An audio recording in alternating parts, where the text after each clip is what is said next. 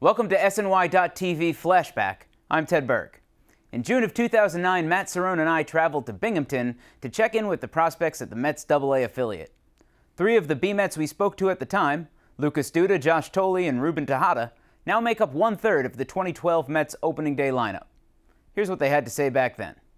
I'm with Lucas Duda, first baseman for the Binghamton Mets. So you've been in the league now, I guess, 3 years. Just give me kind of your impression, of playing in Binghamton, just being in AA. It's a step up from where I was. Staying loosey in a short season. Pitchers can locate better, and just a better off player out here. You mentioned the adjustment. So, obviously, when you come to AA, they're making those kind of adjustments to you. How do you do that cat and mouse game, and is it intimidating? You know what? There's a lot of older guys than me out here, and I'm just trying to put the bat in the ball and trying to make the plays in the field. Coming to AA, what was the hardest thing to get used to? And what are you really working on most, at this level?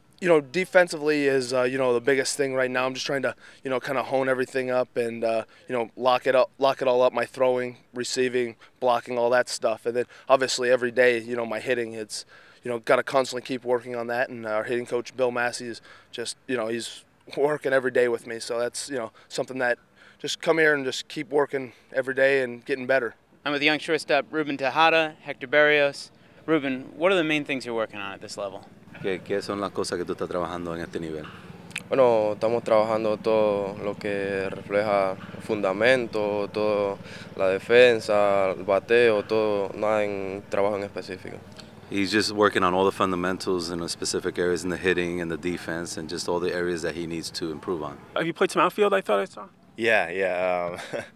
As you can see, I might. You take the laugh, is that? Yeah. I've been trying to work out there and getting some extra work and stuff. But it's going slow. But I'm going to keep on keeping on out there. So. I thought I saw on your stats that you played a little first base in the past. Is that something you're still working on? Yeah, I'm still working on it. It's always good to have an extra position. Whenever something ever happens and they need somebody to fill in, it's always good to have that in your background. And in the previous years, I had played first base, and now I just started catching. So it's it's always something good to have in your back pocket. What's the hardest part about catching? It's really the mental part, getting pitchers to really trust what you're doing back there, and just 100% faith in whatever you do. And that's once you get that established, everything kind of falls in place and makes it a lot easier. Growing up, who's your favorite team? What kind of players did you enjoy watching? Who did you always kind of envision yourself being like? Right.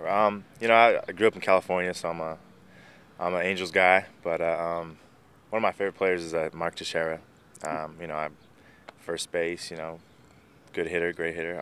So I kind of envision myself like that, emulate him. Growing up in Panama, who are your favorite players? ¿Cuáles son tus mejores jugadores que tú sabes que eran las que tú mirabas para hacerle un ejemplo para ti? Bueno, de pequeño me ha gustado la manera de juego de Derek Jeter, la manera en que se para al bateo Carlos Lee. Esos han sido mi reflejos desde pequeño en el béisbol de la Grandes Ligas. Derek Jeter and Carlos Lee, those are the ones that he really exemplifies and really idolizes in the big league level. Growing up, who did you kind of admire? Who did you idolize? Who did you want to kind of emulate with your swing like that? Oh, well, it's kind of weird. The swing actually started last year. Was when I was in high A.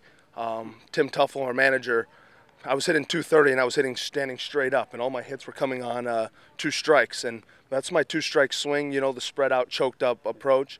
And all of a sudden he said, just stay with that and do it, and no strikes, 1 strike, whatever. So I did, and that's kind of where I start picking up with it, and then I just ran with it. Coming into a system so young, what are the big adjustments you've made, from home life to joining the Mets? Que tú eres tan joven y has venido a este sistema.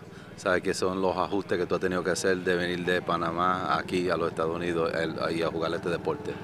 Bueno, el primer ajuste que hemos tenido ha sido alejar un poco a la familia. Ha sido un ajuste muy grande que hemos tenido que hacer porque desde pequeño con nuestra familia, pero esto es un trabajo, ya un compromiso que tenemos que hacer y tenemos que echar por delante porque más que un trabajo es un sueño que tenemos desde pequeño.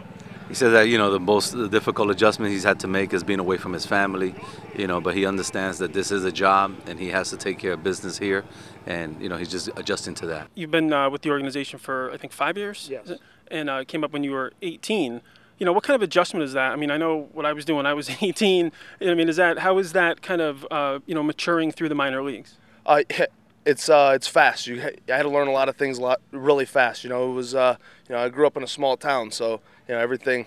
Mom and Dad did everything for me. So 18 years old, living down in Florida for my first year was learn how to do laundry, cook, get food on your own. So it was a little bit of adjustment for me.